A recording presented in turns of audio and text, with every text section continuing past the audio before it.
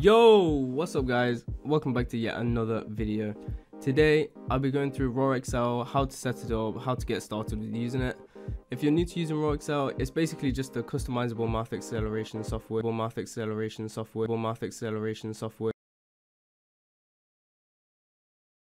It has a graph which is very useful in seeing when the acceleration kicks in and how much is experienced.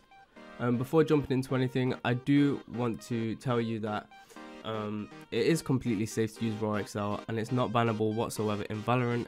GamerDoc on Twitter, who is the anti-cheat specialist, also stated that anti-cheat does not ban you for using RawAccel. It's completely safe and there's no need to worry. Now that we've cleared the wind, let's get to it. Woo! Yeah, baby! That's what I've been waiting for. So before doing anything with RawAccel itself, we have to change a few settings for Valorant on our homepage, just to make the experience a lot smoother. So we want to right click Valorant, we need to go to properties, to compatibility, change high DPI settings, and make sure that you have override high DPI scaling behavior. Make sure you have that checked. Next we need to go to mouse settings in Windows itself, then we need to go to additional mouse settings, then we need to go to pointer options, and we need to make sure that enhanced pointer precision is off, because this is basically Windows version of RawAccel, and it can cause some input delays if you do use RawAccel with this ticked. So just turn this off to make sure that it's smoother when you're using RawAccel. Now on to the big juicy meat of the video. In order to get RawAccel, there'll be a GitHub link in the description. Okay, so once you click on the GitHub link in the description, this will come up. Then you want to come down to releases here, where it says latest. Click this. You want to scroll down and you want to just download this RawAccel zip file right here. Some people did need WinRAR to install this and open it and stuff. However, I didn't, so I don't know if the video I watched was a bit outdated for the version that I got. But yeah, I didn't need it. So what you need to do next is go to installer, just click this and install it, and then once you have, it will ask you to restart your computer. So I'll see you guys once we've restarted. A few moments later. Okay, now we've restarted and we have everything installed, and we've gone into properties on Valorant and sorted everything there. Now you just want to go ahead and open RawAccel. This will be in the same file from before. But before we do anything with the actual chart itself, we've got to go over to charts at the top, then scale by mouse settings, then DPI, and just set this to whatever DPI you use. I use 900, I customize it in my mouse software, but just enter whatever DPI you use here. Then you need to head down to poll rate, which is just below that, and set this to 1000. This just helps reduce input delay caused by RawAccel. Now, people do all kinds of crazy mathematicals, which I'm too brainwatted to do. So I just played around with mine to get my ideal chart. However, I will show you guys how to do it just in case. So in order to do so, there will be a link in the description to get the RawAccel helper, which is basically, I think it's just on Google Drive, and it helps you calculate what your ideal chart would be. So I'm gonna go ahead and open that up.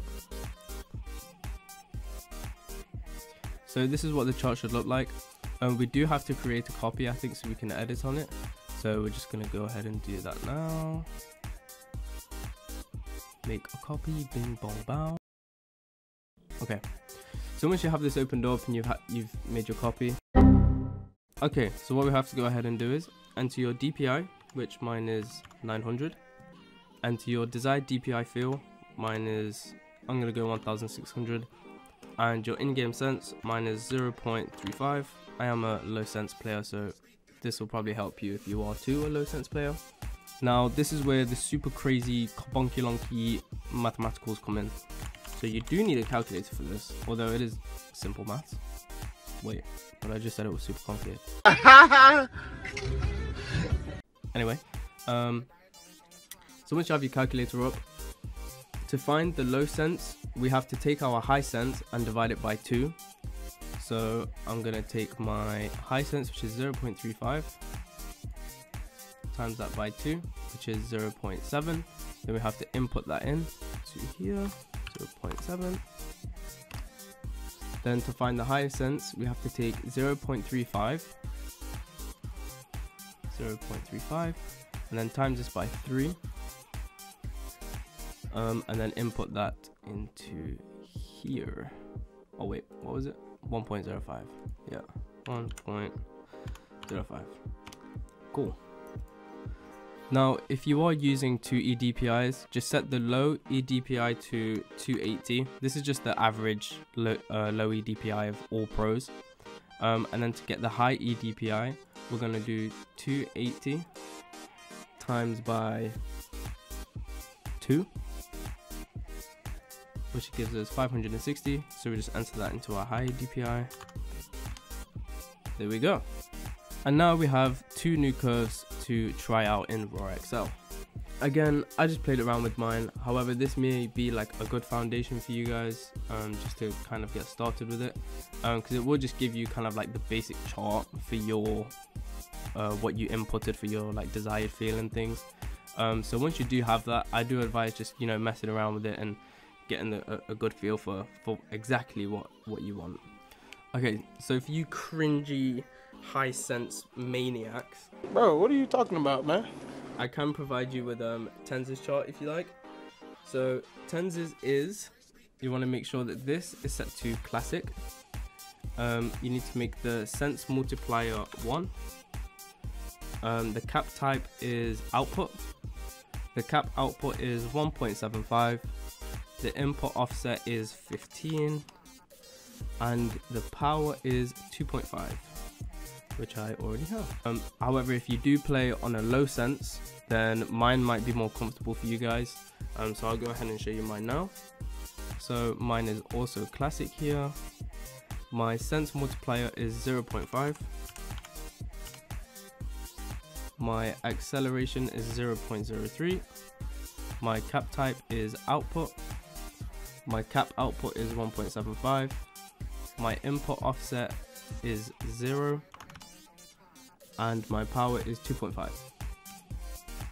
Go ahead, apply, and this is what it looks like. Mine is just a slower, kind of more controlled sense, and then when I flick it does speed up. So even when I'm playing on a lower sensitivity, I can still flick quite well, rather than it just being, you know, flicking across the screen like that. So with all that covered, that is all you need to know on how to set up RawAccel and calculate your ideal chart. If this video did help, be sure to like and subscribe and leave a comment if you need any help or if you have any issues. Thank you guys so much for watching, and I'll see you in the next one. Peace.